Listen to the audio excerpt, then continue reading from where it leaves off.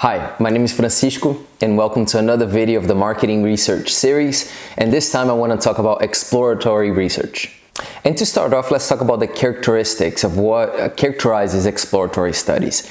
If you watched before the video on descriptive research, you will remember that in descriptive research we aim to gain this overview to try and know, for example, overall what do consumers think about particular brand, think about particular product, or how they behave when they consume. But when we do a descriptive study, we don't know the reasons why. It doesn't tell us why those things are the way that they are. So if a consumer thinks that a particular brand is boring or another one is more exciting, or that they only buy certain products in certain times of the year or certain times of the day, or that they prefer a style of payment rather than another one, why is that? It won't tell us that on descriptive studies, and that's exactly the main thing that exploratory studies will do. So the main characteristic or the main feature of an exploratory study is to allow us an in-depth understanding of how consumers think and also how consumers behave. And because exploratory studies allow this in-depth understanding, they're usually the first step of a study because it allows us to generate hypotheses. And in order to gain this in-depth understanding, in exploratory studies, we work mostly with qualitative data or non-numerical data. And since the main purpose of exploratory studies is to gain this in-depth understanding, it's not the aim to generalize results as it is, for example, in descriptive. We don't want to say, generally speaking, no, I can assure with an exploratory study that the vast majority of consumers think in a particular way. That's not at all the purpose. So once again, the purpose is to gain this in-depth understanding. Now, in exploratory study, there's a series of methods that are often used in marketing. There are many more methods compared to the other types of research designs, such as descriptive and causal. But the most common ones in marketing for exploratory is, first of all, in-depth interviews. So with in-depth interview, you can know exactly the fine details. For example, imagine that I do a descriptive study and I want to know the reasons why consumers buy a certain beer brand, for example. So why do people buy a certain beer brand? And then on the descriptive study, we can know that taste is a strong factor. But what about the taste? What is it on the taste? Is it the bitterness? Is it the sweetness? Is it the long-lasting effect? What is it exactly about the taste? And very often in exploratory studies, you will find out that the true reasons are not necessarily what you found on descriptive studies. So it can be that people refer to taste, but once you start asking a series of questions, trying to understand holistically the behavior of that individual consumer in relation to beer, you will find that yes, taste is a factor, but there's a number of other factors such as brand recognition, context, influence of others, things that would not come out in a descriptive study, but because you made all of these open-ended questions, trying to get really in-depth on the way that consumers think, that you'll find that there's a number of other factors that companies should also consider when they're trying to understand how people, for example, choose the beer that they drink. The very common one in marketing are focus groups. So focus groups are rounds of discussions where you're going to have a moderator and a series of consumers, and you're trying there to bounce ideas. Very often the idea of one will feed the idea of another one, and through this discussion you can get really in-depth understanding. So usually in focus groups in marketing, you will have one product or a series of products, and then you're going to ask for people to explain their experiences, or how they consume it, issues that they had, and they're going to tell you really fine details.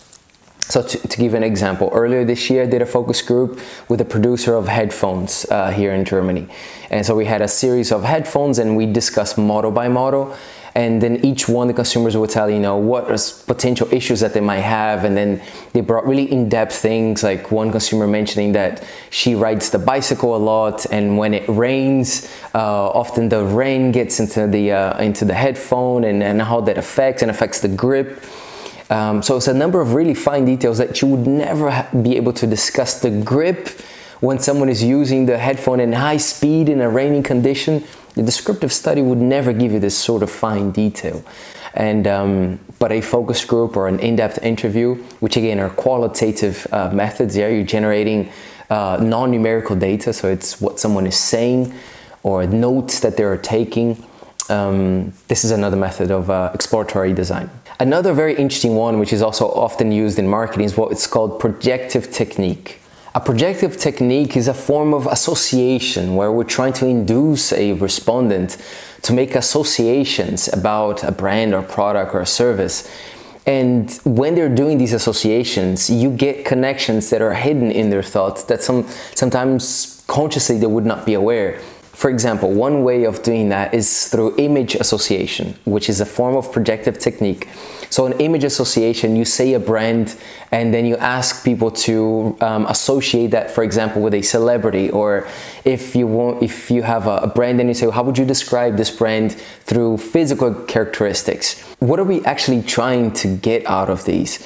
Imagine that you have a panel of people and then you're asking all of them to describe a brand, whichever the brand is, through physical traits. In the end, what you want to know is, are they describing that brand as a young person, as an old person, as a male, as a female character, as someone who is physically fit or non-fit, or someone who seems conservative, or someone who seems edgy? And by knowing the description of the brands through these image associations, you can see what people are thinking about these brands. And why is that relevant? Well, if you've had also consumer behavior classes, you know that there's something really important, which is called self-image congruity. So when we're buying a product, or a fashion product or something else, we try to match characteristics of what we think of ourselves with what we think of the brand. And if you think that there's a similarity there, you most likely will go for that brand. I just mentioned image association, but it's also very often done word association, sentence completions, which are other forms also of projective techniques. And there are also a number of other exploratory methods such as ethnography, videography, which are way more complex. It goes beyond the boundaries of this video here, but you can also look them up. And talking about applications of exploratory studies in marketing, well, there are many of them. Very often during product development, exploratory studies are done in order to test prototypes, to see what consumers think of, this new prototype before the launch of a product, when a product is being developed. In all of those stages of product development, exploratory studies are very often done. For example, if on a descriptive study you see that there is a decline in product sales, or a descriptive study will give you hints that the perception of service quality, of a product is decreasing, then you can gather a focus group and to try and discuss, okay, what is it about the product that people are thinking that the quality has been reducing? Very often in hotels, music festivals, stores, shopping malls, you'll find people interviewing consumers to try and understand a series of factors such as risk perception, decision-making process, brand attitude, a number of factors that can be measured through exploratory studies. Very often as well, it's usually an initial stage of research. So very commonly in marketing, you start with an exploratory studies, and based on exploratory studies, you can develop hypotheses, for example, that you can later test these hypotheses. Exploratory studies will also help to provide ideas of new products, ideas of new services, ways in which you can improve certain products. In marketing, you should never take consumer for granted. So there's no such thing as a final version of a product. So there's always ways in which you can improve. So by gaining this in-depth through exploratory methods, you generate all of these ideas that can become hypotheses that you can later test, that can become ideas for further research projects, and also for improvements on branding, product, services, customer relationship management, loyalty programs, and a number of different factors. And to finish up, some pros and cons. The pros of exploratory studies is without a doubt the fact that it's going to generate this in-depth understanding. It's going to bring so many new ideas. That's the main positive. The main negative is that it takes a lot more time. It is usually more expensive than descriptive studies. And we cannot really generalize results. We cannot see cause and effect relationships. But these are the limitations of the design, and that's absolutely fine. So my friend, on a nutshell, that's an exploratory study, what it's about, its main characteristics, some of the methods we discussed here. Of course, discussing each method in detail goes beyond the scope of this video. We also discuss a few applications in marketing, some pros and cons, and hopefully that has been helpful for you.